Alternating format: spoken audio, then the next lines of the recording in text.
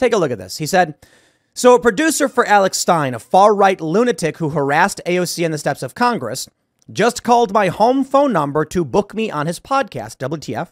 My home phone, really? Privacy isn't respected, I guess. This is how low these folks will go. No, I'm not going on your damn show. All right, I just want to say something. My friend, Harry, how should someone get in touch with you if not to call your phone? I don't understand. Is it because your home phone number, like a landline phone, is like your parents' house or something? Like a serious question. I'm not trying to be a dick. Like your parents have a phone on the wall and it rang and there's a guy saying, I'm looking to try and book Harry Sisson on the show. This is quite literally the only way we communicated 20 some odd years ago.